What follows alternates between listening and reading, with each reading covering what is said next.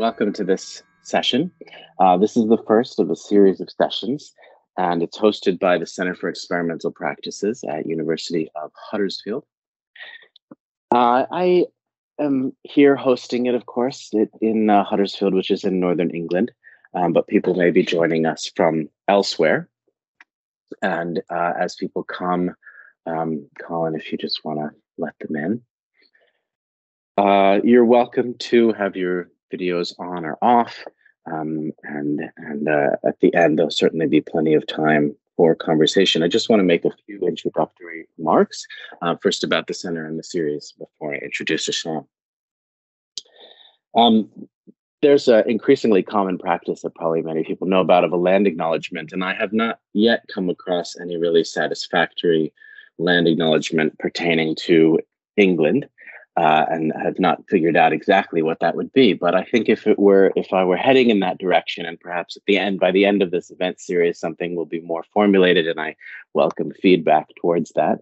It would be something along the lines that England and the United Kingdom, as Frantz Fanon said about Europe, are constructions of a colonial process, and all of the peoples who have been colonized by England in the past centuries, their right to travel and live and work in England if they desired, but also to vote and to influence the future of the United Kingdom as a concept is, to use a carefully chosen word, unceded.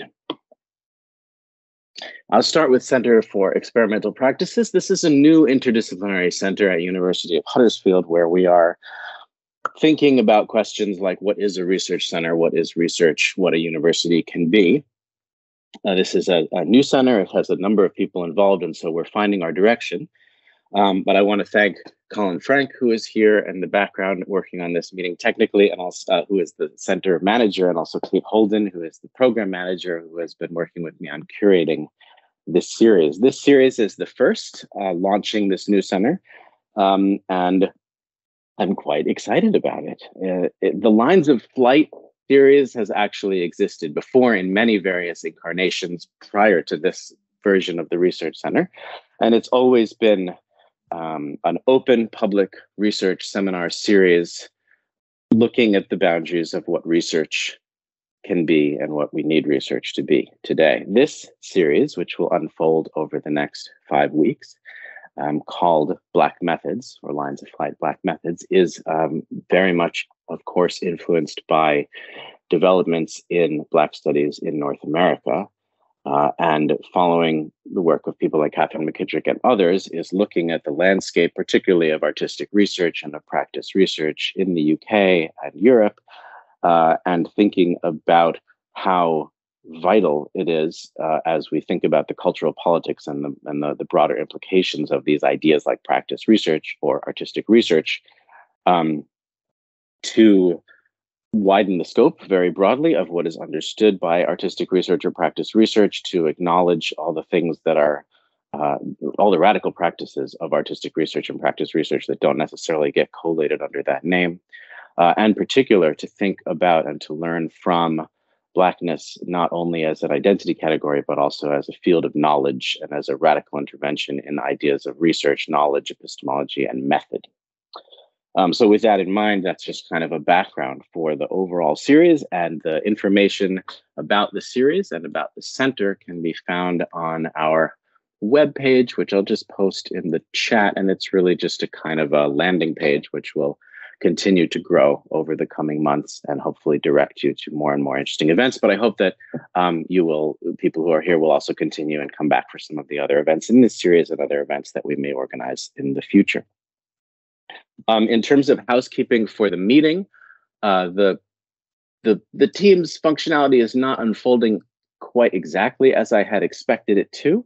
In terms of people being in the meeting, everything. But basically, this is a regular Teams meeting. It's not structured in the other kinds of ways that they can be structured. So that means the chat is open. If you would like to contribute comments or questions during the kind of initial presentation, you're very welcome to do that. And then, of course, afterwards, there will also be time if you would rather make a comment or ask a question in your audio-visual form, to turn on your video or turn on your audio, and I will moderate that after the presentation. So without further ado, let me introduce Ashon Crawley, who I'm so excited to be introducing and bringing to present about his work. I've been following Ashon's work for a number of years, and I've seen an incredible grace and deftness in moving between different contexts and different disciplines, and an incredible generosity and brilliance in making connections and in doing things that are, in Ashon's terms, otherwise possibility, sometimes in relation to the university, sometimes outside it, or in all the kinds of different configurations we can think about. Ashon is a scholar based at University of Virginia, a scholar of religious studies and Black studies, and also very much involved in music, musicology, I'm not sure how to frame it, and performance studies and queer studies and many other fields, but also an incredible visual artist who has an extraordinarily beautiful painting, or I'm not sure if it's entirely painting, but a visual art practice that is also really beautiful and really inspiring. And looking at Ashon's paintings and visual works and writings, which also move fluidly from a very scholarly tone to a very personal tone, I've just been very inspired in terms of these questions about what a university can be, what it should be, what research can be, how research can support life, and the kinds of knowledges that we so desperately need. So that all just makes me very, very happy to invite Ashon to present about his work today here in the context of this series. Please, Ashon, thank you. Thank you for the lovely introduction and for the invitation as well to join you all. It's always a joy to share work, and it's always kind of strange too, mostly because I feel like the life that I'm living wasn't a life that I anticipated.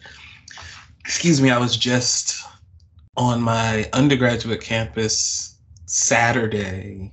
I had done a commissioned work for honoring the life of one of the people who was a mentor and a friend of mine, and still is. She still is a friend of mine, and still, I would say, still is a mentor. I was there to unveil the piece as a part of the unveiling of two different pieces. Mine was one of them, and it was just very strange to be standing in a classroom that I sat in and fell asleep in as an undergrad, because I was quite a terrible student. But I graduated 20 years ago this week from my undergraduate studies, and one of the things I said was the life that I'm living now could not have been anticipated then. And so much of what has happened literally in my life since I left undergraduate studies has been, it's been very joyous, but it's also been very difficult. And so the work that I have been working on most recently, if you know anything about my work, I write a lot about joy. I write about joy within the context of Black sacred traditions, religiosity, Pentecostalism. But I am not giving up on joy, but I am talking about difficulty and struggle. And so my goal for today is to read, and it's titled Versions because the things that I'm doing are different versions of the same thing. I'm currently writing a book titled Made Instrument, which is about the AIDS crisis and how it impacted Black communities in the United States. And doing a prehistory of the AIDS crisis, between 1935 and 1980, to think about the various failures of local, state, and federal government to care for Black people. And then in the 1980s, seeing the impact of the AIDS crisis and how, instead of an ongoing critique of the political economic order, instead people internalize the failures of government as personal, moral, and ethical failures of sinfulness of people. So the crack cocaine crisis at the same time that you have the crisis in AIDS, And so a lot of people are sermonizing against people and their sin as opposed to like the government, which I think is a really important and terrible shift. And so I'm writing this book that's trying to think about the AIDS crisis. And I focus on musicians, choir directors, and singers from the Black church communities who died of AIDS complications, because it is a well-known non-secret that there is a change in the sound of gospel music around about 1996. And one of the reasons why there's this huge change in the sound of gospel is because of the deaths of so many musicians, so many choir directors, people who are actually producing the sound that churches are singing. So that's one thing that I'm doing. I'm also doing an installation for the National Mall here in the United States, which is located in Washington, D.C. And the title of the installation is Homegoing, which is why the video for this won't be published or made available publicly until after August, because none of what I'm saying is on the record right now. One, because the federal government still has not finally approved my fifth and hopefully final design for the installation. But I will be showing slides from the fabricators and what I designed, what they are trying to create, and I'll be playing some music that I've written, a choir that I will be working with, choir of 12 people who will be singing to record the music so that people can experience this sound installation. And so I'm gonna read a little bit from the book, then show a little bit of the visual for the installation, and then play some of the music. Thank you for having me. And this is from a chapter titled Cassettes right now. You have to imagine what it was like during my early adolescent years, the late 1980s, the early 1990s.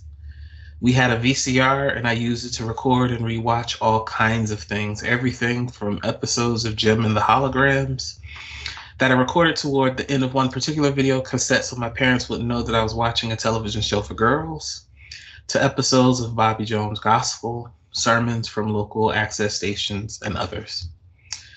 Video cassettes helped me figure out things in music that I loved. Video cassettes also helped me sense for how each of us differently music stays with you and remains and endures. But too, video cassettes helped me to notice how not everything stays, how not everything remains, how not everything endures. Some things leave. There were disappearances, and videos captured that disappearance of sound made flesh, a flesh-made instrument. Father, pastor, mother, preacher, brother, musician, me, singer, we attended church almost daily, and we fellowship with lots of churches, both New Jersey, New York, and though less frequently, other states as well. Members of the Pentecostal organization, the Church of God in Christ, my sense of belonging and community was felt because there were annual gatherings at our church, in other local churches, and in Memphis, Tennessee, Church of God in Christ's headquarters. One year, my parents attended the Holy Convocation in 1991, November. My brother and I stayed behind in New Jersey. Our Uncle Thomas, my father's oldest brother, kept us for part of the trip. And because the New Jersey Public Schools had its annual teachers convention through the New Jersey Education Association, I was able to stay at my uncle's house during the day, both Thursday and Friday of that week. He had a lot of video cassettes from church services, gospel concerts, and live choir recordings. I watched one particular video of a choir from the Delaware Valley and was moved. There was a song about being prepared for a difficult life, but enduring. There was a song about how nice it is to be on the Lord's side. And there was a song about good news. I watched the video over and over again, but not because of the singing. Those 2 days I watched it over and over again because I could not believe what I was witnessing, something still difficult for many to name because there still is so much shame. The leader of the choir, its director, was dying. It was apparent. Too young, he had an emaciated body, hair thinning and balding, and at times a voice that would crack, stretch, and leave. I knew he, quote, had AIDS. and knew too that he was a sinner because he was very apparently gay. I knew these things about him because it was the early 90s. The video was recorded and released in 1990. And rumors and gossip, the audio cassette was released in 1990. The video cassette was released in 1992, very important. Rumors and gossip circulated, immaterial whispers, hushed conversations were had about people that were here yesterday, directing the choir, playing the Hammond organ, leading solos, sometimes all three, today, gone, quite literally, tomorrow. There were so many stories told about so-and-so, so-and-so and such, so much so that I was, as a young person, afraid that something in the music was making these men queer. The gossip was supposed to protect families, supposedly innocent from the stigma of having a sinful and dying son, grandson, nephew, cousin, or friend. But this gossip intensified the stigma for the musicians, the choir directors, and the singers. It was within this context that I became afraid of becoming a musician, a choir director, or to really sing in the Black Pentecostal church of my familiar, even though I loved the music, how it moved me, swayed me, and made me feel. Because if they were dying because of the music, would I die too? I was entranced because though this choir director was there in the flesh of magnetic tape rendering the image and sound, it felt like he was already gone. In the middle of the video, during a protracted praise break, the choir director stopped everything to say the following. The doctor said I wouldn't live. The doctor said I wouldn't make it. I lost all this weight, didn't know what was going to happen. But I want you to know that I give God praise. I want you to know God is a healer. If you need healing, God is a healer. If you need deliverance, God is a deliverer tonight. Hallelujah. Hallelujah. And I tell you, this thing is for real. We're not playing church. We may not live like you want us to live, but we love God. And this is a time that we need to stop playing church and let God have his way. I just thought of something, y'all. Sorry. When you're in the middle of writing a book, when you think of things, you have to mark it, because this whole idea of we need to stop playing around is something that comes back over and over. It's the same language. Sorry. So he says these things. The next year, 1991, the year after the audio cassette was released, the choir director died. A year before the video recording was released, the video recording about God's healing power. Section 2. Sometimes the presence of ghosts is most intensely felt in music. A chord change, a beat drop, a bass note, a song fade. Music and sound remain in your flesh after the vibrations are since registered and felt. Sometimes you hum it. Sometimes it's simply stuck in your head, even if you hate it. Sometimes an occasion for nostalgia, though you think about that girl you love, that boy you missed, the one that you kissed. Sometimes a question, you sense and feel the edges of a song. What is that song again? The quality it left with you, but its actual shape escapes like a faded picture and broken dream. Whether a church's place in the history of Chicago, and thus the history of Black gospel music, and thus and also the history of Black popular music, or the unspoken but real deaths of musicians, choir directors, and singers, primarily but not only men, to the AIDS epidemic, especially in the 1980s and 90s, listening to music can be a daunting and haunting affair. I've always had an affinity for the sound of the Hammond organ. It haunts me like no other. It was heard in the video that I watched as a kid at my uncle's house, the sonic foundation against which the choir projected their voices, the sonic foundation within which the choir director announced the healing powers of God. A lingering presence, the sound of the Hammond organ is backgrounded like a ghost in a ghosting. Heard in the blues, jazz, rock and roll, R&B, funk, soul. The sound of the Hammond organ's ubiquity for Black folks began with the church on Wabash Avenue in Chicago. And genius, not as identity, but as practice, was created there and moved and spread. With the invention of the Hammond organ in the 1930s, Black musicians' performances helped to make it the first commercially successfully marketed electric instrument. They harness its currents and spin to practice joy and vibrancy and spirit. They played it in ways the inventor, Lawrence Hammond, who once worked with Birth of the Nations, D.W. Griffith, after the film was released, they played it in ways that the inventors surely would have hated, pulling out all the drawbars, making the sound as loud and as grating as possible. Perhaps the music they made in general he would have hated because it was so Black. A conundrum as American as apple pie, because the reason why we remember Lawrence Hammond is the very thing that he hated, Black folks. Angela Y. Davis says that a unique contribution that Black people make in a post-emancipation world from Jim Crow onward is in music, exploring with intention and explicitness eroticism and sexuality. In Black music, sex and sexualities then are zones of experimentation, zones of exploration, and full of uncertainty.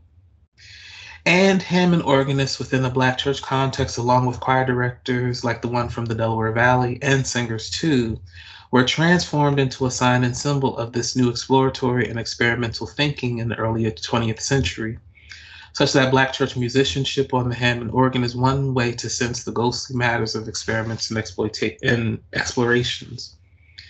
Musicians within this context are conduits that allow us to feel the ephemeral and immaterial, because in their practice they help us to sense haunting, the lingering presence of possibility, movement beyond limit of intention, of desire, of doctrine. I think about the chord changes and progressions, the arpeggios and modulations Hammond organists make and play. For me, a certain playing always got up and still gets up in my flesh. The sounds went through the intention of my desired decorum and staidness of control, showing my flesh to be porous and open and available for urging, for incitement to praise. Sometimes I would, after hearing a chord progression that was felt viscerally, jump up from my seat or my pew, throw my hands up, getting happy, leap in joy, shouting praise, worship, and ecstasy. And it was never just me. It was always a social practice. The Hammond organist, when skilled, enraptures us, their sounds carrying and caressing the movement of the musician's hands and feet through the key changes and modulations, coaxing, convoking, and arousing. That they can produce both arousal, both excites and worries, fascinates and terrifies. Because if the congregants can be moved to praise, can they also be moved towards the vulgar and the sinful? The sound of the Hammond organ compels non-coercive movement, a kind of erotics for sonic suggestion. A Hammond organist's skill, when fully realized, always felt to me like holy terror and dread because of the bigness and expansiveness and uncontrollable and uncontainable nature of existence is what they seem to play on the instrument. Black church musicians playing on the Hammond have a terribly beautiful opportunity to make folks sense beyond the edges of the material world and find delight and joy there, even when it is scary. Like the first kiss shared between boys, knowing hell is real and possible and there with the kiss, but they do it anyway. These musicians sense beyond the edge of the borders and boundaries and find life and joy and celebration there. Lampooned in comedy, attacked in sermonizing, the music in the Black church and the Hammond organist as a carrier of the tradition is a space of worry. The idea of the male choir director, the male soloist, and the male Hammond organist emerged in the early 20th century, stereotyping these men as failing masculinity, manhood, fatherhood, and patriarchy. Their purported failure stood in for a range of queer possibilities functioning like apparitional weight. There was the presence of queerness in Black churches from the beginning, but also its disavowal, the renunciation of such possibility. The love of the flamboyant singer, the gaudy jewelry of the musician, but also the refusal to think the presence of this queerness as possibility. Their songs, still sung and rehearsed and performed today, even when succumbing to the crisis of an epidemic, their music haunts. Labor there, but flesh forgotten, labor apparent, but flesh demeaned, dismissed, and discarded. What does it mean to be the musician of this instrument? Section 3. Renunciation is the general problem of our moment, of this long historical post-1492 temporal measure, because renunciation names the force in the form of imagining the possibility of relation and after having imagined it, refusing it. Because what does it mean for a navigator from Genoa, Italy, to perform a series of expeditions to a so-called New World he thought was the Indies, and after having arrived and having encountered difference, deemed the people insufficient and deficient? It It at least meant that the people encountered were not Christian, and thus their land was able to be taken, stolen, and that their people were available to harm and exploitation. What could have been the possibility for relation, for imagining beyond for imagining being in communion and learning from one another with no other goal than being in the world with difference. Instead, whatever learning took place was in the service of a political economy that he, one Cristoforo Colon, carried in him, in his flesh, a political economy that was both already established and also in process of becoming what it would be for him and thus for us today. To encounter difference and to register it as insufficient, as a problem to remediate and to remove. We've been here a long time doing this thing, refusing one another, refusing care, refusing friendship. In 1972, the same year that Motown closed their Detroit operation, 2 years before Detroit elected its first Black mayor, Bailey Temple Church of God in Christ, the Black Pentecostal congregation founded in 1926 by John Seth and wife Anna J. Bailey, relocated to the former Adat Shalom Synagogue in the University District of Detroit, Michigan.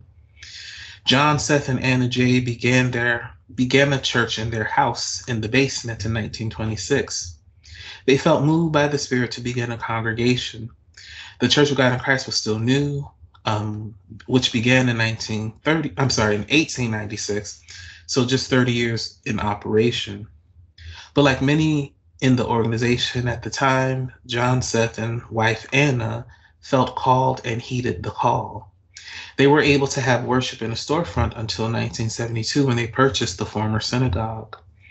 Detroit, Michigan, the city had been through a lot of political unrest and the rebellions that some call riots that were fundamentally about economic inequality, police violence, and the misleadership of the political class kept happening. White people in the city had become increasingly uncomfortable with Black people moving into the formerly red line zoned segregated areas. And though white flight began as early as the 1950s, it was not until after the 1967 rebellions that a major movement of people relocated to the suburbs, white people and Jewish people as well. But how does white flight happen? White flight is a colloquialism that imprecisely names the violence of settler colonialism and its movement and force throughout the various lands. White flight is really an economic and political condition of renunciation, of refusing relation. In Detroit in 1950 onward, we can think about white flight as the renouncing of relation to Black folks in the same way that the silence regarding the AIDS crisis eviscerating the Black church is a renunciation of Black queer people, about which more soon. Detroit is home of the Anishinaabe nations of the Council of Three Fires. The land was ceded, in quotes, in 1807. William Hull, the governor of the Michigan Territory, wrote in the treaty, quote, "To conform and perpetuate the friendship which happily subsists between the United States and nations aforesaid, to manifest the sincerity of that friendship, and to settle arrangements mutually beneficial to the parties. After full exploration and perfect understanding, the following articles are agreed to, which, when ratified by the President, by and with the advice of consent of the Senate of the United States, shall be binding on them and the respective nations of Indians," end quote. To name friendship and happiness as the basis for the displacement is important. Like white flight conceptually, the words friendship and happiness veil the violence of settler colonialism, the taking of land and reproducing it through a logic anathema to the people that were thereon. White flight is occasioned by the displacement that precedes it, in other words. White flight is the name and sign for that which has already been underway, a settler logic of land displacement, theft, and violence. White flight is possible because settler colonialism was already in practice, was already happening. And it is a violence of progression and movement because it was not just of white people from a particular area, it was also the forcing of a particular people to occupy particular spaces. What emerged in the 50s as a redlining against Black folks with the destabilizing of Detroit of the Detroit metropolis and the acceptance of police violence was prefigured by the ongoing theft, the treaty making, the claimed but not real friendship and happiness of settler logics. And this was all possible because of the anti-Semitism that precedes. Detroit can become a city precisely because of what had been shadowed and shadowed out, what is there but also displaced and unspoken. Detroit was and still is today known for its sound, the Motown sound. Motown because it was known as the Motor City, home to Chrysler, Ford, Cadillac, and others. Labor and political economic forces are named and claimed in the word Motown. Quote, the rebuilding of the center of Detroit beginning in 1967 as a response to rebellion there, proposed by the New Detroit Committee, would mean that eventually the Blacks, Appalachians, and students who inhabited that area between the Riverfront Commercial Center and Wayne State University area would be removed to make room for a revitalized core city repopulated by middle and upper middle class representatives of the city's various racial and ethnic groups. And in the first 6 years of the New Detroit Committee's existence, the quality of life in the city deteriorated to a new low. The industrial workers, who made up more than 35% of the population, were hardest hit. They found that the New Detroit meant working longer hours, working longer and faster, and paying higher taxes in exchange for diminishing city services and for wage gains more than outpaced by inflation. Black workers continue to hold the most arduous, dangerous, and unhealthy jobs. Their moves toward job improvement, union office, and shop floor reform were resisted by the company, the unions, and even their fellow workers.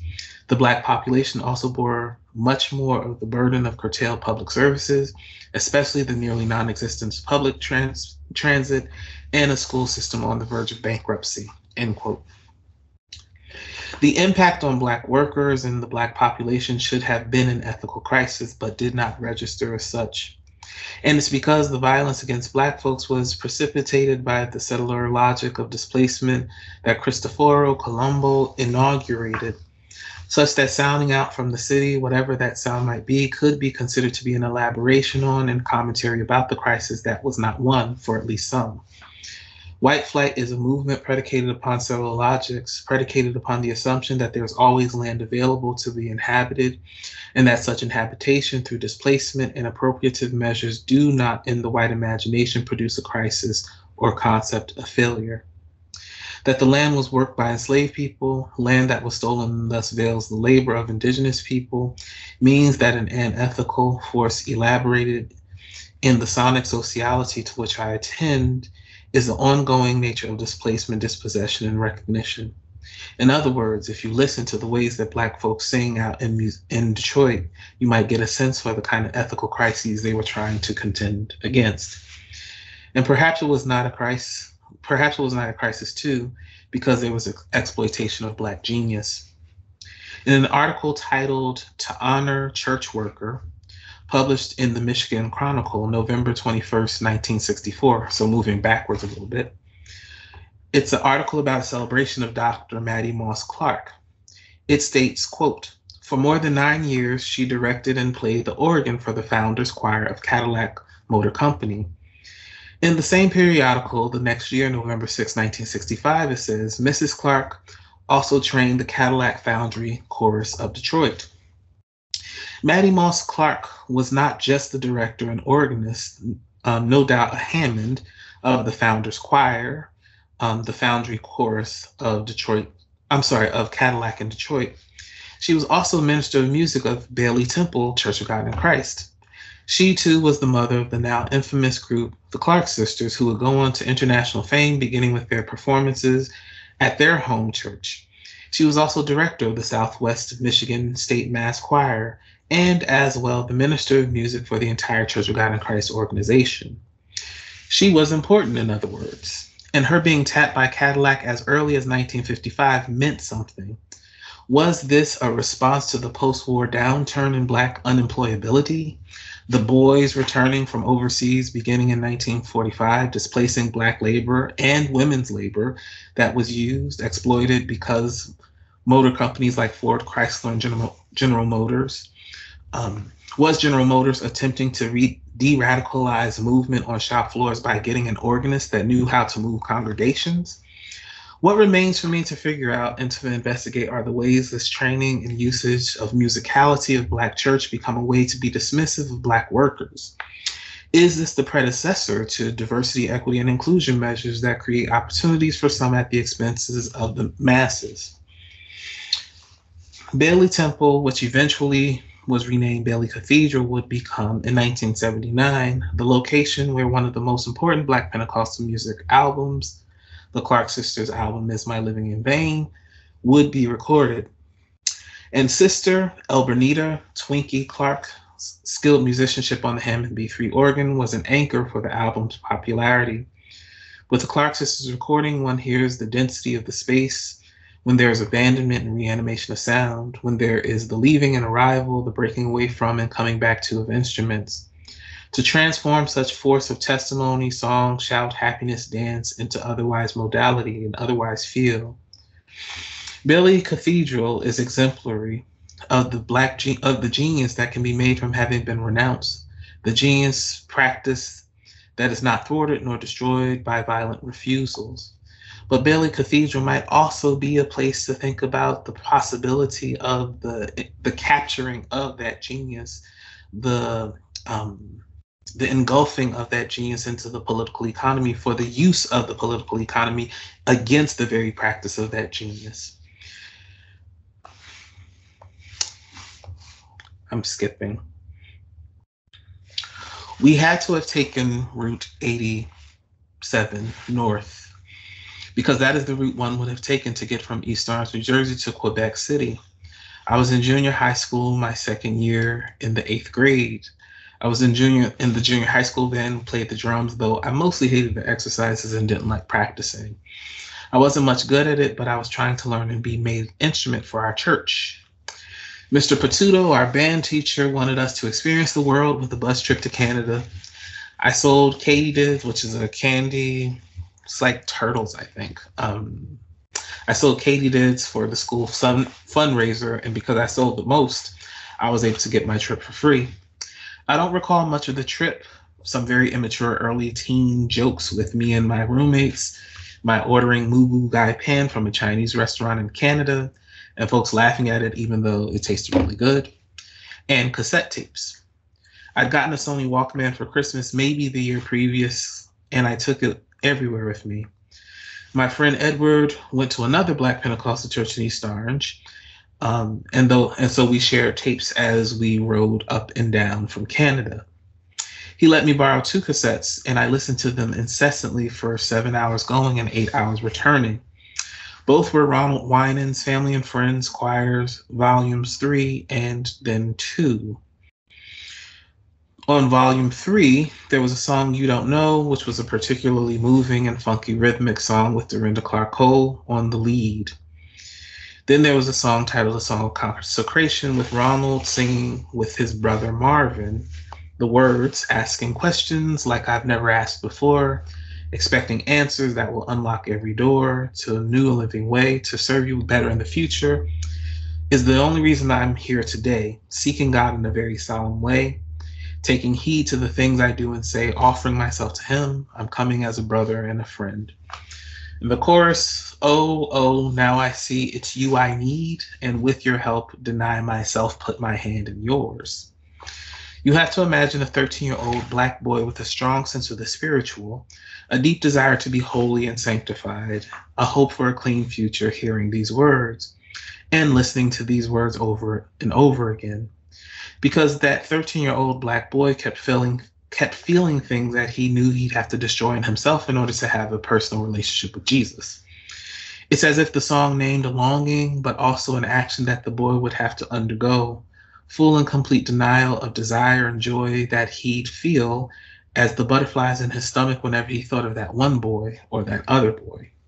Such delightfulness led to so many tears. The song named the underside of what it would mean not to renounce such denial of desire and joy because there was an epidemic time of Black social life, told in snatches of conversation, whispers, and ephemeral gestures. He, this 13-year-old boy, kept rewinding and rewinding and listening again and again. Maybe he could slip into the song itself. Maybe the friend asked for the tape. Maybe the friend Edward asked for the tape back so he could listen to that one. But they exchanged the volume 3 for the volume 2. The boy liked this one a little bit more because it felt more churchy. There was the sound of the Hammond organ that was much more pronounced on this particular album. This volume 2 was released 2 years previous in 1989. And there was a song titled The Word of God with Elbernita Twinkie Clark, the famous from the famous Clark sisters and the Hammond organist, singing with Ronald's brother, Marvin, on the lead. Twinkie famously sings, quote, "Oh, isn't it funny how things have changed? I remember if you were not holy in the choir, you couldn't sing, but now we go for almost anything. Oh, y'all, we've changed. I can even remember when women were women and uh-oh," and then she laughs, and then the congregation laughs. "Men were men," the congregation laughs again. "But now you can hardly tell a her from a him. Oh, y'all, we've changed." Again, you have to imagine a 13-year-old Black boy with a strong sense of the spiritual, a deep desire to be holy and sanctified, a hope for a clean future, hearing these words and listening to these words over and over again. Because that 13-year-old boy kept feeling things that he knew he'd have to deny of and in himself in order to have a personal relationship with Jesus. He felt something of the holy that he wanted to be, but was not because of doctrine, because of his shameful and unspoken sin, his desire that he did not ask for, but certainly emerged as an ongoing uncertainty. It's as if the song named a longing that he would have to denounce, a conflation of gender and sexuality, and not living up to the role God desired, that God supposedly required. A song that even with laughter had a 13-year-old Black boy consider what he would have to undergo, a full and complete denial of desire and joy that he'd feel as the butterflies in his stomach whenever he thought of that one boy, of that or that other boy. Such delightfulness led to so many tears. I in 1993, they in 1989 were together all already in what we might consider to be the time of the AIDS crisis. Recorded in Detroit, this song documents the laughter, the screams, because what is happening in Detroit in the 1980s and in the early 1990s for such a bold claim about failures to live up to your correct gender, what is the context of that song being sung? And why did these lyrics produce laughter instead of an ethical crisis? Twinkie's laughter veiled and hid from view the refusal to contend with the presence of difference and what the presence of difference would mean for the whole of community. Because in Detroit in the 1980s and the 1990s, there was so much uncertainty. By 1989, for example, in Detroit, there were 503 HIV diagnoses and 175 deaths, and 302 AIDS diagnoses and 167 deaths. This was when HIV and AIDS were measured differently. And approximately 27% of the new cases were Black folks by 1989. Yet there were songs like those written by Marvin Winans and recorded at Greater Grace Cathedral that lamented the fact that in 1989, there was a time when you could tell when there were women and men, but this is not that time.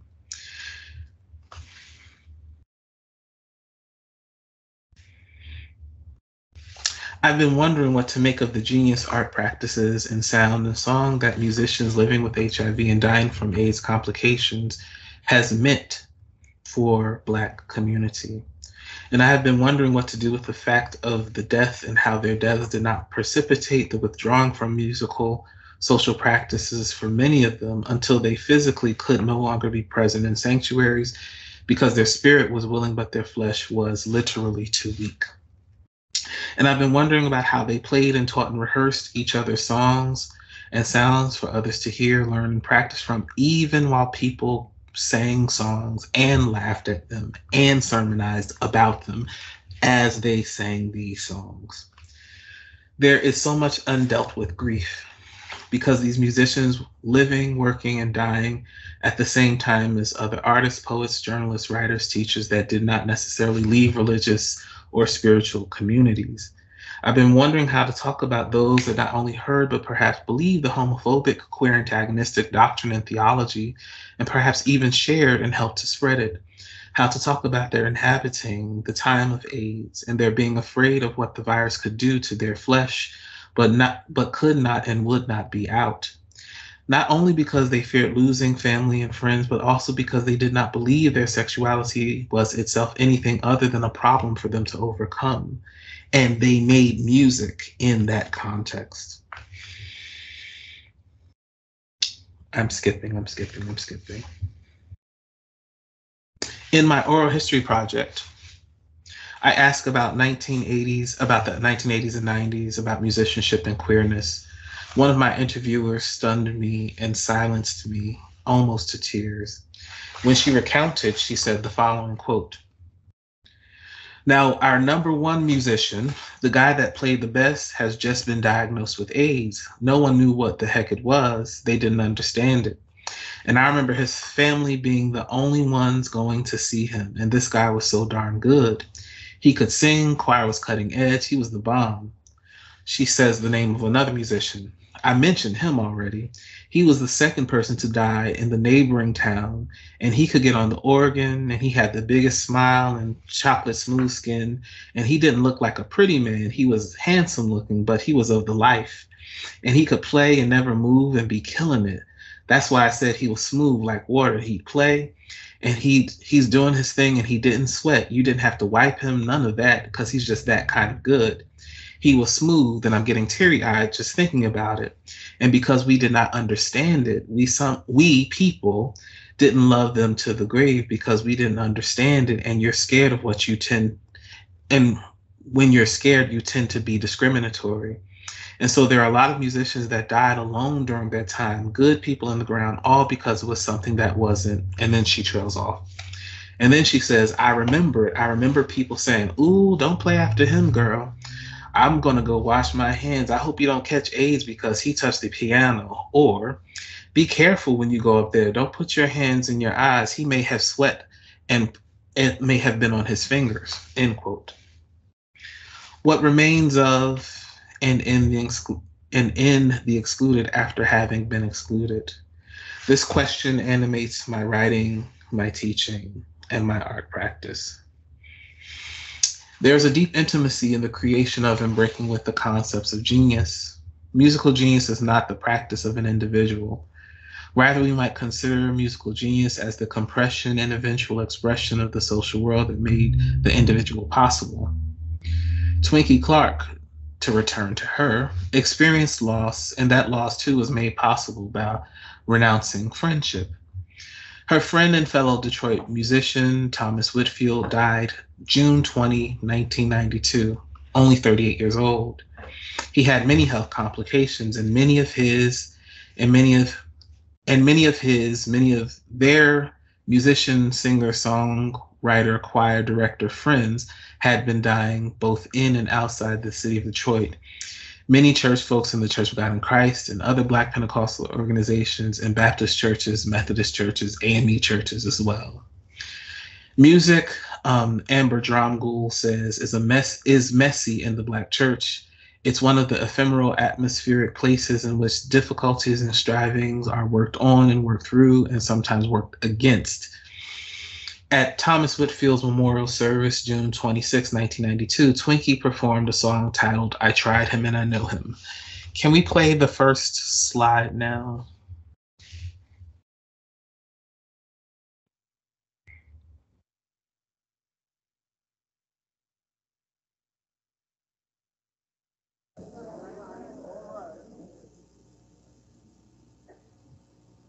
Even myself,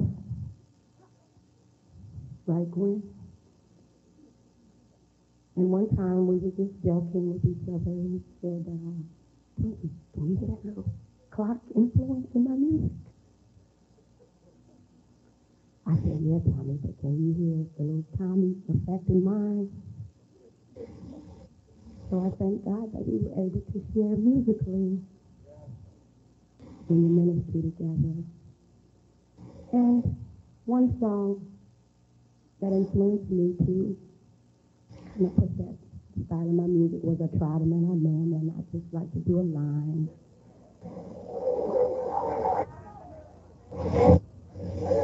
He had this unique style that I hadn't heard other gospel musicians do, and that is putting words and phrasing out of the normal timing.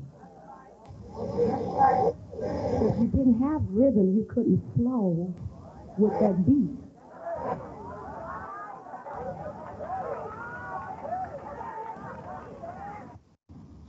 What she said was every musician tried to get a little Tommy in their music, even myself. And one time we were playing with each other and he said, Twinkie, you hear that little Clark influence in my music? I said, yeah, Tommy, but can you hear that little Tommy effect in mine? So I thank God that we were able to share musically in the ministry together. And one song that influenced me to kind of put that style in my music was I Tried Him and I Know Him. And I'd like to do a line of that. He had this unique style that I hadn't heard other musicians do, and that is putting the words and the phrasing out of the normal timing. So if you didn't have rhythm, you couldn't flow with the beat. Such a great loss.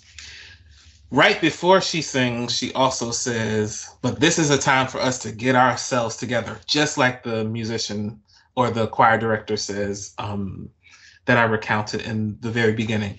Can you play the next clip too? I up and say, I'm going home. He saved my soul, and he made me whole. There's none like him. I kind of got that. He saved my soul, and he made me whole. There's none like him. Oh. It's the part, there's none like him. It's you probably don't necessarily hear it, but can you play the next clip? The next clip is not of the Clark sisters. It's not of Thomas Whitfield singing. It's a song that Thomas Whitfield wrote. The title I'm forgetting right now because I'm old, but there is the rhythmic move that he does in this song, which title I'm going to find as you play this, please. I don't know what the future may hold for me. I don't even know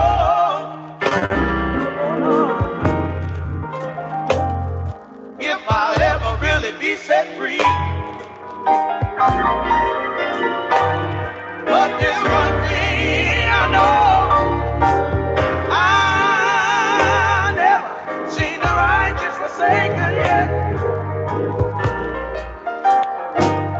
Yeah, there's one thing I know. Hallelujah.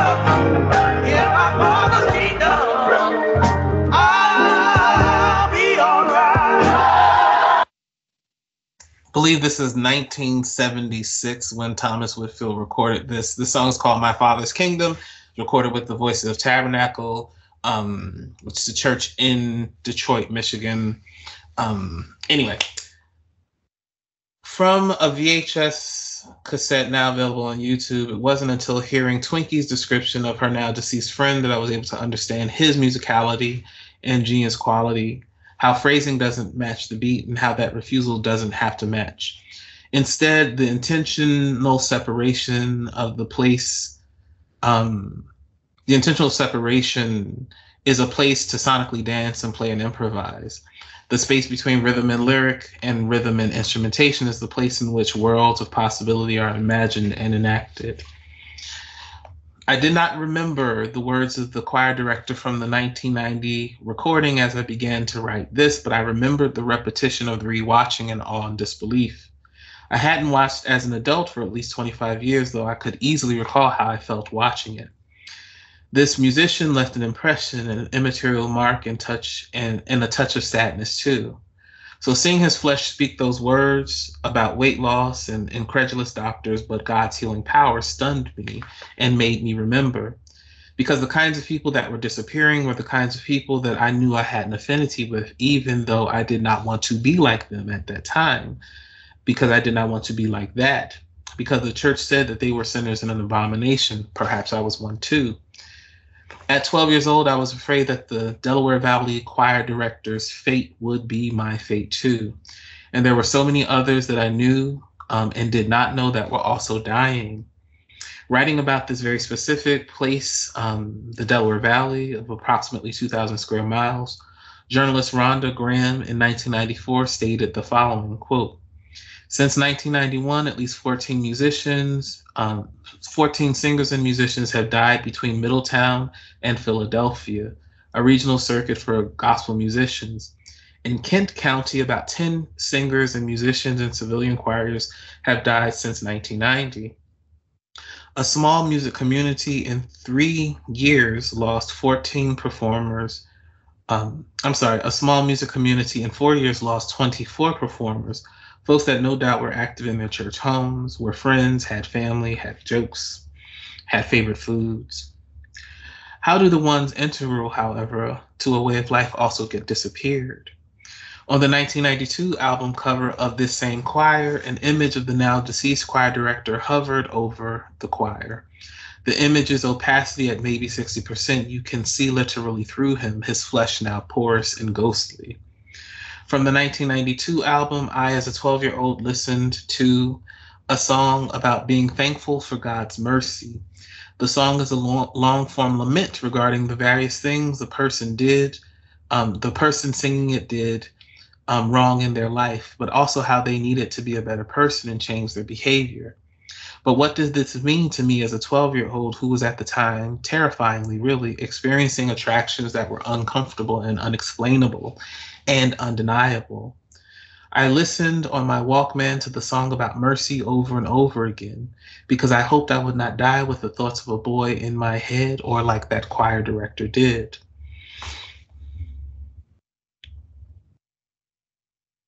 Renunciation is the problem of our current order, and I argue that glib responses to the AIDS crisis is one way that we can sense the renunciation of friendship, the renunciation of care, and the renunciation of possibility.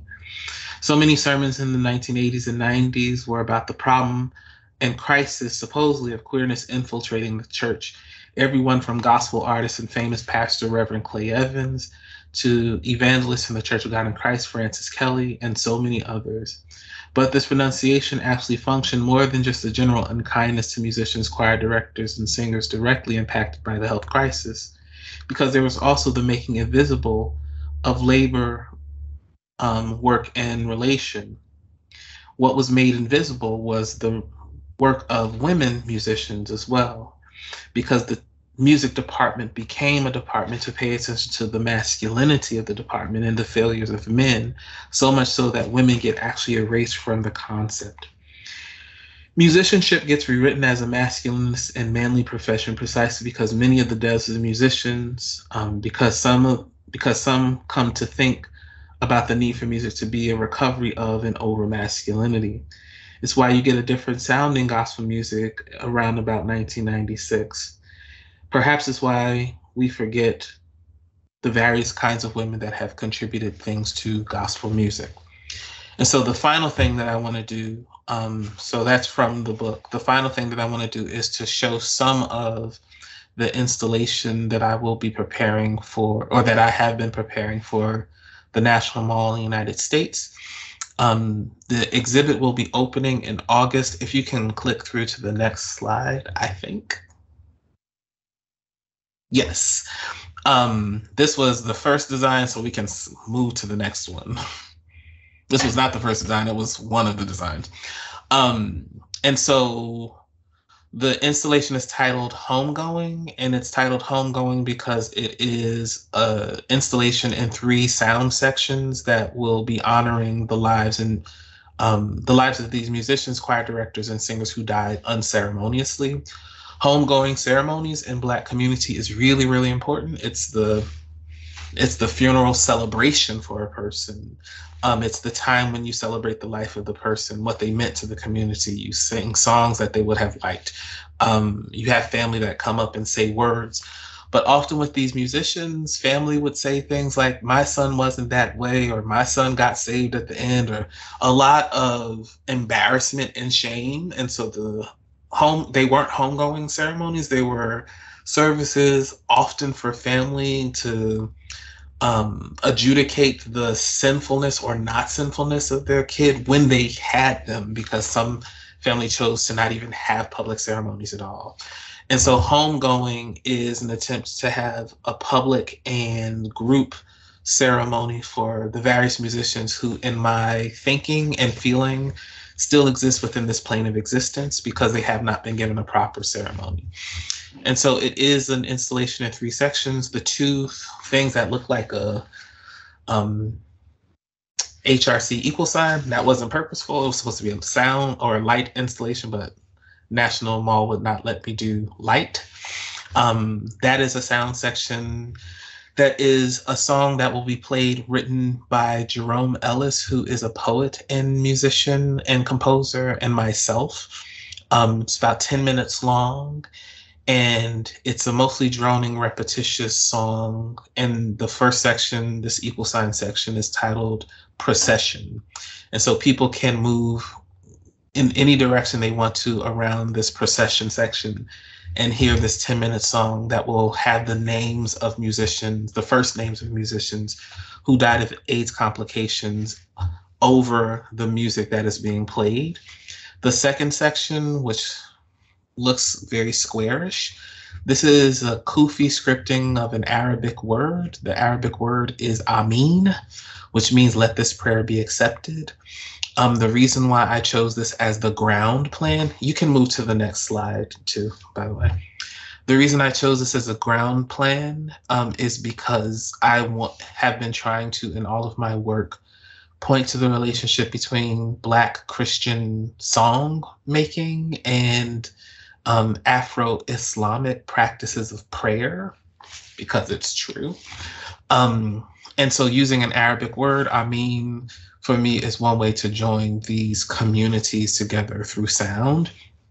And so these are benches that will be 2.5 feet from the ground, so you can sit on them, you can walk around them. They're ADA compliant, and so wheelchairs can get through them as well.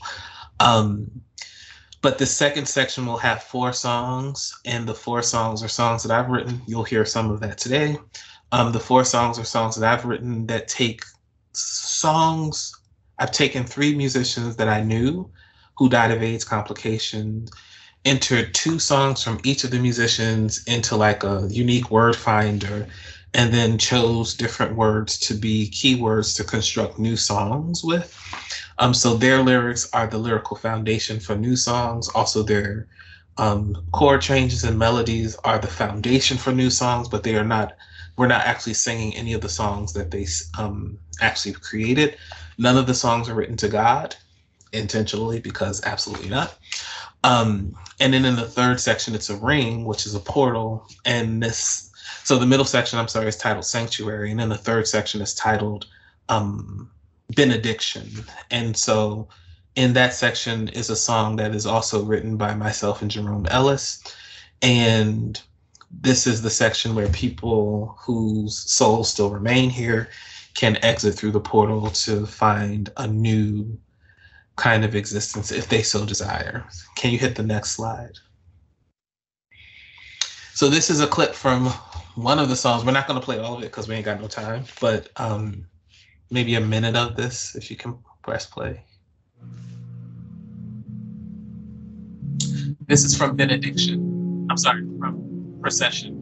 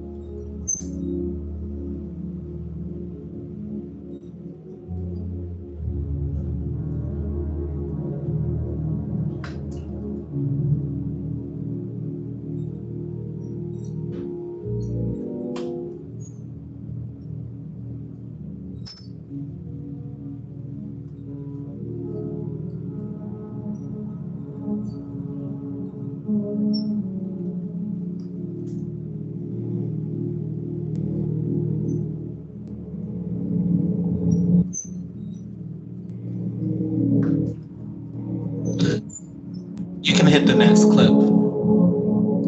But just really quickly, that's me. These are all demos of what the songs will actually be, but the squeaking that you hear is me playing my Hammond organ, which is, it actually needs to be serviced, so it sounds squeaky. This is a song titled Go On Beyond Glory. You can press play and then like kind of click in the middle. Just low it, go up below. Go on beyond glory, some glad morning, fly away to a land bright and near, fly away, fly on from this place, so you'll find the way.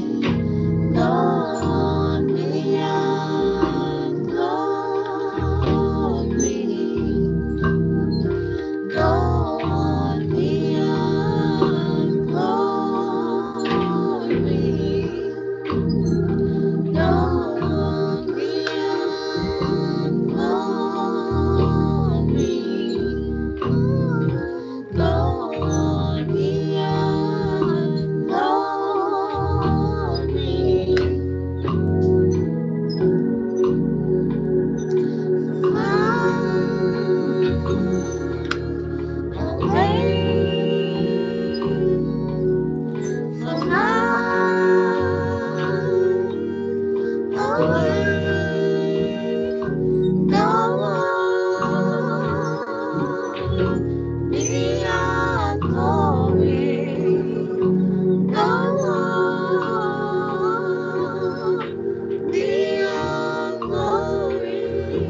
You can hit the next one. This is all Pro Tools and my shaky voice, y'all, and my organ. This is a song, It's Time to Rest, and you can do the same thing, sort of click in the middle once you press play. There you have new song, safety from all harm. Oh, you can rest,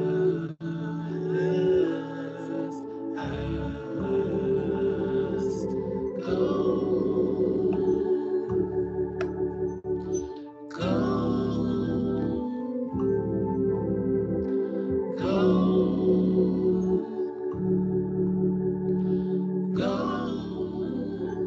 You can hit the next one. Go.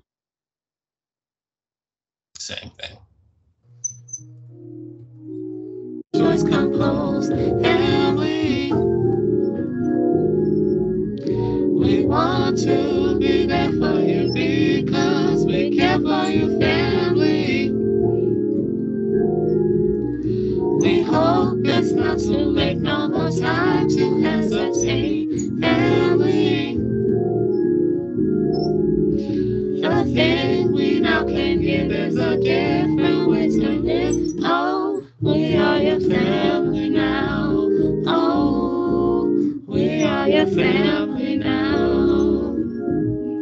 We are your family, and we love, and we care, and sing for you. We are your family, and we love, and we care, and sing for you. We are your family, and we love, and we care, and sing for you.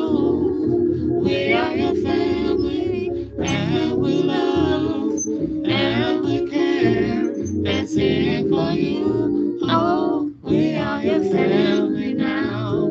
Oh, we are your family now. You can stop there. We are your family.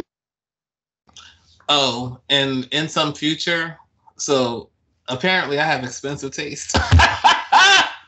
So the first however many designs, they were like, you can't afford that. You can't afford that. You can't afford that. We have a budget, $200,000. I didn't know how much I could afford. So I was like, I had lofty goals. You could hit the next, it looks like a chapel. So in the future iteration of this, hopefully the first iteration of this will lead to more funding, because I actually wanted to build a ghost chapel where it is a structure of a church, but just the beams of the church or the structure, and then have the sound in 3 different sections, but inside of this ghost structure. So that's all this is. Thank you all for paying attention to some of that. I'm sorry it was so long.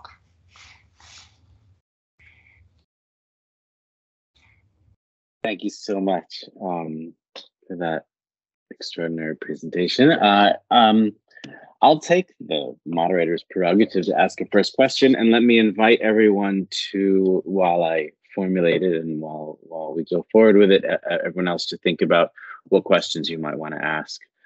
You are welcome to pose questions into the chat, or you're welcome to raise your hand, and then you can ask it audiovisually. Wow, yeah, so much there. I mean, I want to ask you something which is kind of about maybe a different topic in a way, although it's really about the parallels between them, if that makes any sense. I mean, I want to ask you about the university as a structure, but there was so much, you talked so much about the church, and I have no relation really to any church, and yet there was so much resonance with some of my experiences with the university. On the one hand, there's so much struggle, and when you mentioned what you said about renunciation was really, really interesting. When you talked about renunciation of care, I think, we're experiencing that a lot in universities, and there's all these struggles now in this country. There's huge union struggles with the universities, absolute renunciation of care. In the US, there's these state laws being passed in collaboration with universities to not teach critical race studies or, any kind of critical studies at all. And then at the same time, so many of us are, in some ambiguous, complicated, mixed relationship with the university, where it's also a home. And then at that last one, when you were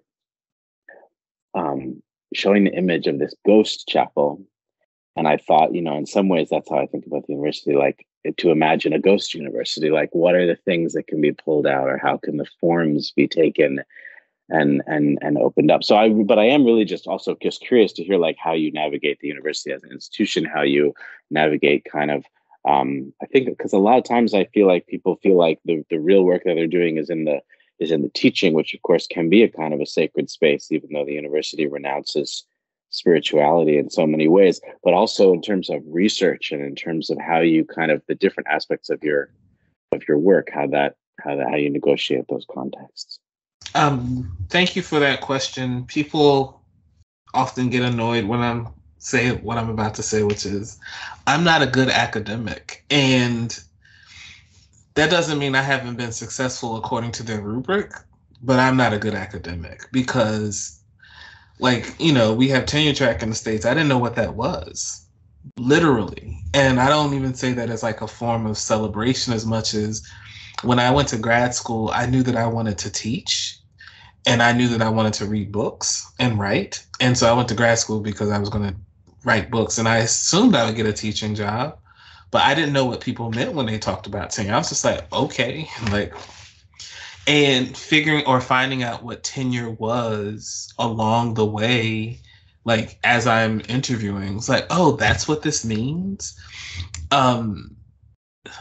That's a different way to say that the things that I do have not been particularly for the institutions, because I don't often know how these institutions work. And I think the same thing I could say is true for my artistic practice insofar as I didn't do an MFA. I've taken the art classes that I took were in elementary school. Miss Holmes, shout out to you, because she always encouraged my art. She encouraged all of us as artists. We all took art classes in elementary school in the States for a long time. Now you don't.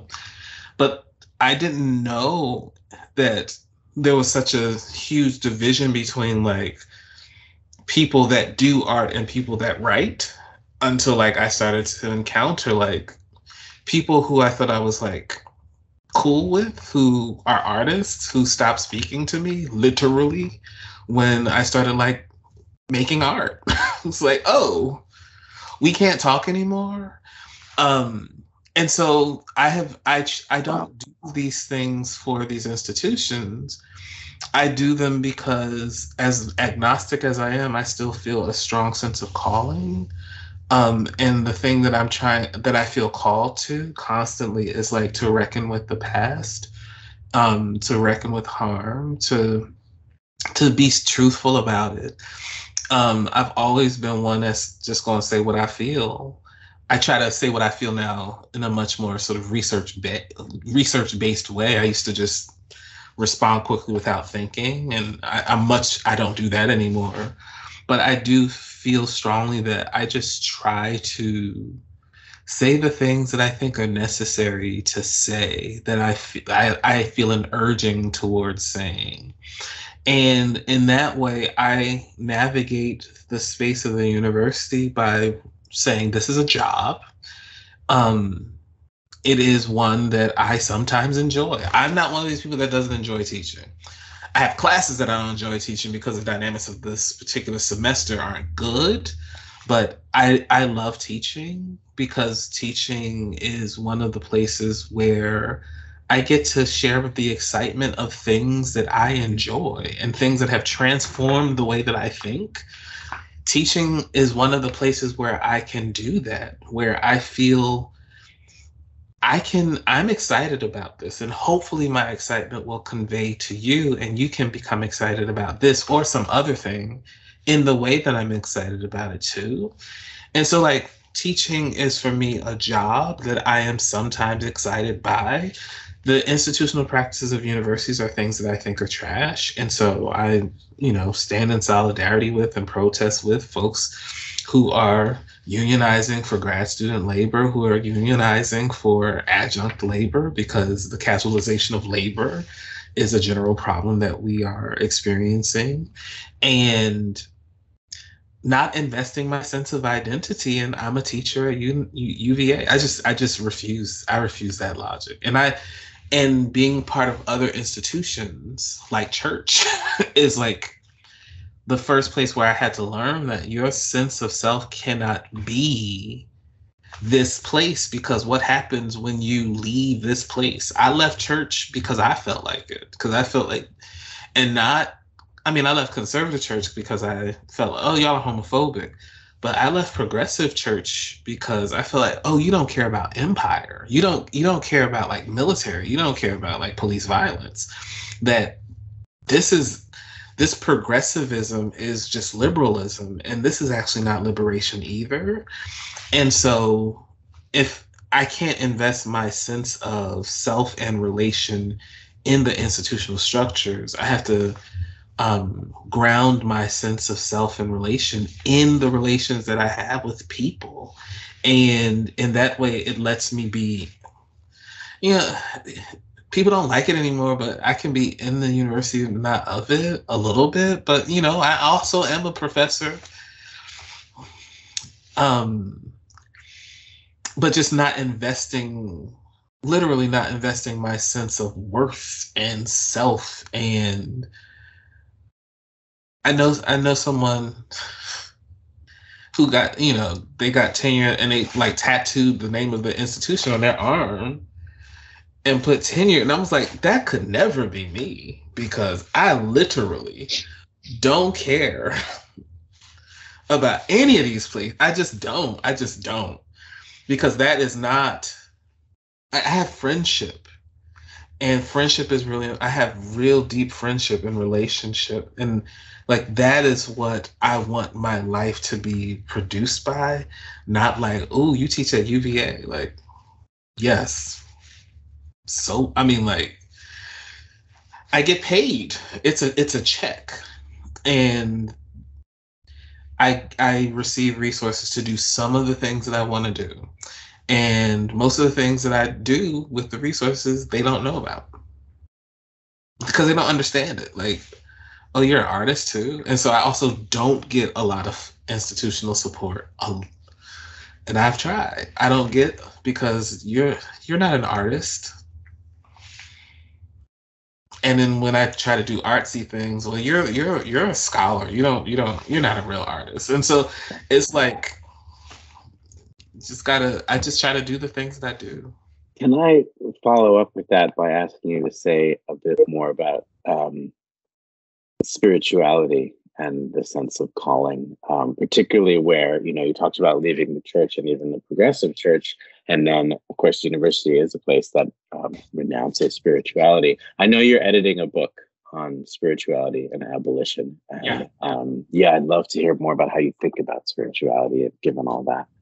Well, I mean, it's I think that spirituality is a deep longing to be in community and relation with otherwise than oneself. And I don't like the phrase spiritual but not religious, but not for the reasons that people who say they don't like it don't. I don't like it because I am totally okay with ceremony and with ritual. And religion is ritual and ceremony in a kind of ordered fashion. I'm totally I like ritual. Ritual is beautiful. But ritual, when it becomes doctrinaire, is the problem. No, this is the only way that we can do it. That's. And so, what I think about when I'm sort of thinking through, trying to sense for and feel spirituality, is I'm really trying to think about how am I in relation with the thing that I call myself, and also with everybody else. And what gets in the way of those relationships? And when things are in the way of those relationships, there is still this thing in me that is desiring relation. What is that? And for me, that is the thing that is not contained or controlled by our finite sense capacities. I wrote this thing about neutrinos a couple of years ago, and it's 100 trillion neutrinos pass through every square inch of everything every second. And it's I said it, I don't know what it means. We don't have a mental capacity to understand 100 trillion anythings, let alone 100 trillion of those things in a small thing happening every small thing. And yet it is what is the foundation of everything that we can sense. Even whatever sense capacity you have available, sight or sound or touch or smell, or whatever combination you have, that our ability to sense things is because of this thing that exists all around us that we can't tangibly sort of or cognitively understand. We can say it and don't understand it. And for me, that's a beautiful thing, because it is the way that I sense what spirituality is, which is there is this form of relation that exceeds our capacity to name. It exceeds our taxonometric or our taxonometric impulses of this particular political economic ordering of the world, where you got to name everything. It's no, there are things that exceed capture.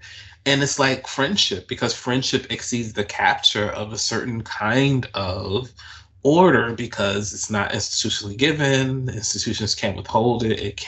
And people feel the ways that they feel about Foucault, but I think he's right in friendship as a way of life. It's an inventional way of life. It's A through Z. You figure it out with the people that you are friends with. People can't tell you how to be friends. You figure out friendship in your doing of it. And for me, it's that is another kind of thing that exceeds or that overcomes, or that cannot be contained or engulfed by the kinds of logics and rule-based ordering that so many ways that we're taught we have to be try to contain us to. And so spirituality is the ongoing desire for whatever that thing that overcomes, or that moves against or over or under, or some other kind of relation that doesn't need the centralizing logic. I don't know if that made sense, but that's how I feel. Thank you. Are there other other questions that people would like to raise? There's someone in the chat mentioned the beauty of reparative theft. That was more of a comment. Here's a question. When you begin exploring an idea, how do you know what the output will be? Book, art, music, does the genre call for a different practice? Yes to the second question. The first question, do I know? I have no idea what it's going to be. You know, I don't know I have to figure out a way to do it. But like the everything that I think about the Hammond organ begins with the incident that happened when I was a kid. Every single thing. My father got into an argument with my brother, who was a musician for the church, during Sunday school. This happens before the church service begins. And my father slapped my brother with the Sunday school book, which was like a huge mistake because the church service was awful because my brother just sat on the organ and refused to play the organ. And there was nothing that anyone could do to make him do anything. And it was the first time that I said, oh, wait, the preacher thought he was in charge, but it's actually the musician that's in charge in the event of the church service. And in that way, it actually, like once I get older and actually think more and more about it, it's like, oh, this is about power. Who holds power in any particular moment, in any particular time? My father was embarrassed about something, and so that was why he responded in the way that he did.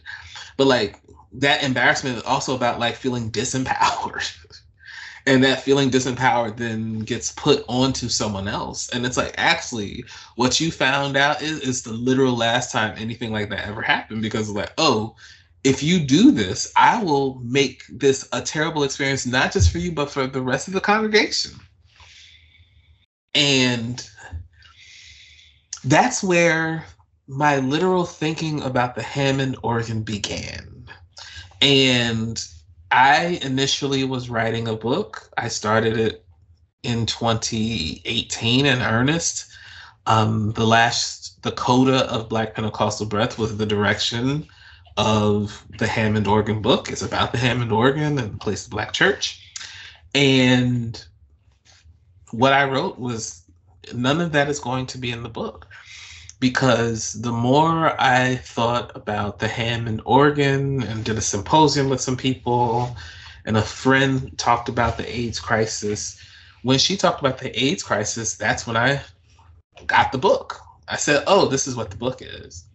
And initially I tried to, after I said, this is what the book is, then I tried to contain it to like one part of one chapter. And the more I tried to contain it to one part of one chapter, I said, well, maybe it could be a whole chapter. And then the more I tried to do just one chapter, it was like, well, maybe it's the whole story.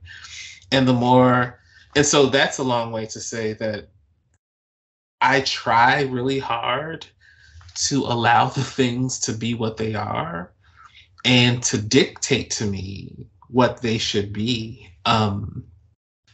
The Lonely Letters was not supposed to be the second book. It wasn't supposed to be a book. I mean, it was like a collection of things I was posting on Facebook a long time ago. And as I was like refusing to do book talks, I was like, well, let me read from these letters that I had written a long time ago because I don't have to write anything new. And the more I kept reading them, the more I felt like, oh, there's actually more there. So I ended up changing most of them and writing a whole slew of new ones. And I was like, okay, so maybe that'll be, it felt like this thing still needed to be written. And so I started writing that. And I feel like writing the Lonely Letters is what gave me the latitude to practice my art intentionally as a part of my scholarly practice, which is why it's like 19 paintings in the Lonely Letter. I had to fight for that, but I got it in there. And then it became, now I'm writing fiction. My dog is doing things, sorry.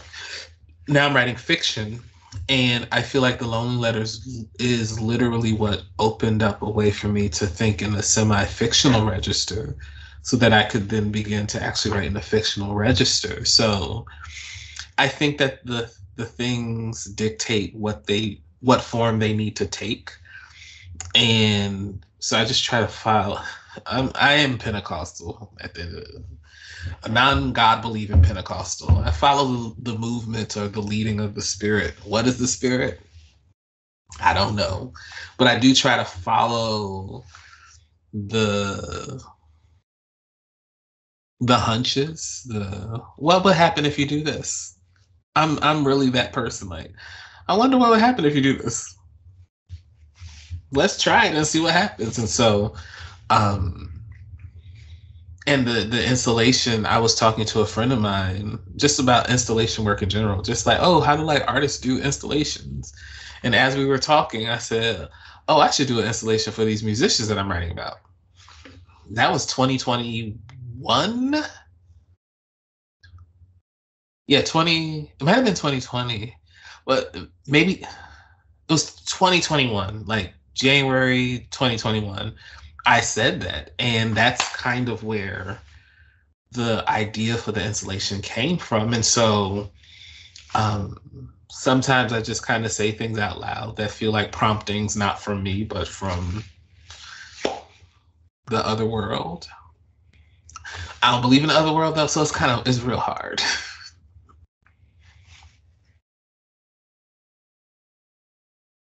Are there some other questions? Would anyone like to?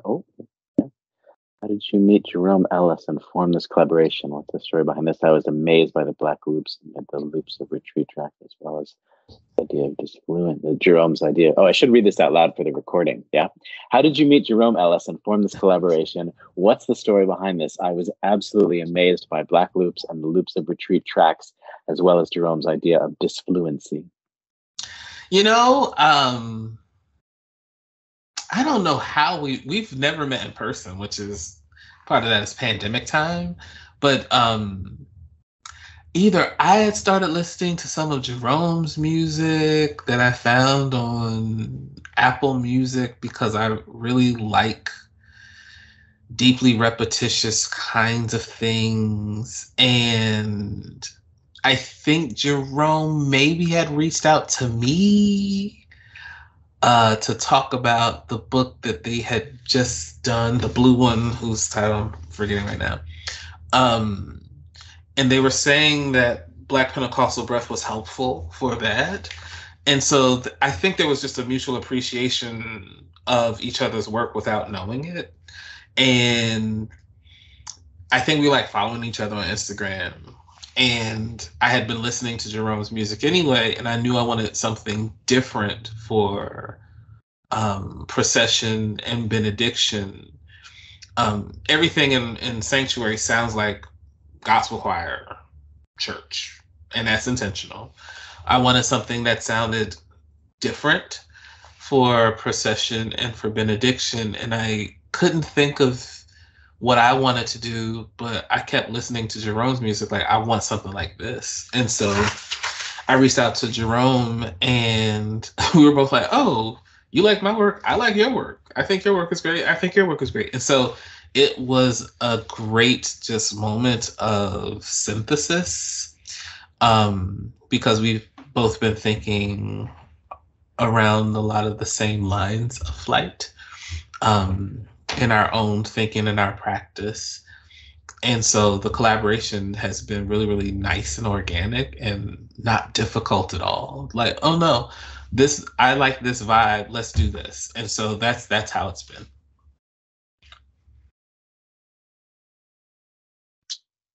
Thank you. Are there any other questions? Does anyone want to turn on their video and ask? Okay, we have another question from the chat. I'll read it out loud. On the note, returning to this note of reparative theft, what are some of the things you do to redirect university resources elsewhere, to do what you want to do, to repair harm, to experience joy? I try to hire people to do things. So this installation that I'm working on, I am paying, taking a lot of this budget that I thought was more than it was, but apparently it's not a lot. But I've been taking a lot of the budget and like paying people to do the work that they do, to help me realize this installation that has to be a group project anyway. So I do a lot of those kinds of things. I do symposia where I bring people who are not academics, in quotes, not academics, because I think it's really important to have voices that are representative of different kinds of communities, but people who are really committed to this kind of ethical, necessary, urgent work. And so I take whatever resources I have and I try to make sure that they are used in the service of providing opportunities for other people to do the things that they do, not the things that I like. Don't do a thing for me exclusively if it's not going to be useful for you, but to help you to do the things that you have already been doing. Stop bothering me, my dog. And to experience joy, I watch cartoons a lot. I just finished Avatar: The Last Airbender. Again, I watch it at this point like once or twice a year, the entire series. And I like Legend of Korra too. No one likes Legend of Korra. I think Korra is a perfectly fine. I think it's an amazing follow-up to the show, actually. But, and that for me is about stealing my own time from the university. That I'm not one of these people that's trying to spend all day, every day answering university emails. And I'm there for my students and my colleagues. I get you when I can. So, and like really, really being intentional about my own time and rest and my pleasure in like sleeping and TV. That's great. Any other? Sorry? I was just saying I don't belong to them, Yeah, absolutely. Absolutely.